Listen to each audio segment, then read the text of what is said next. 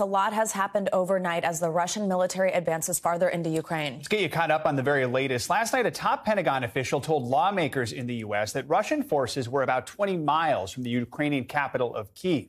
In a video message around 6:40 Eastern time last night, Ukrainian President Zelensky said 137 soldiers had been killed, more than 300 others injured in the fight. Then around 12:23 this morning, an apartment building was hit by debris after an aircraft was reportedly shot down in Kyiv. You can see the burned outside of the building there.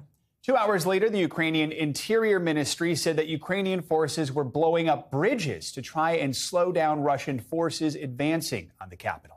And just before 3 this morning, the Ukrainian Ministry of Defense issued this message asking citizens to make and use Molotov cocktails against the Russian military. And shortly after 4 a.m., a warning from Ukraine that Russian forces are using disguises to enter the country. NBC News has not been able to verify these reports. And also this morning, NBC News foreign correspondent Matt Bradley reported a massive bombardment in central Kyiv. Matt said it was so close he could hear car alarms going off. And citing Russia's defense ministry, the news agency TASS is reporting that Russian military has blocked Kyiv from the west. That's reporting we have not yet been able to independently verify. Thanks for watching our YouTube channel. Follow today's top stories and breaking news by downloading the NBC News app.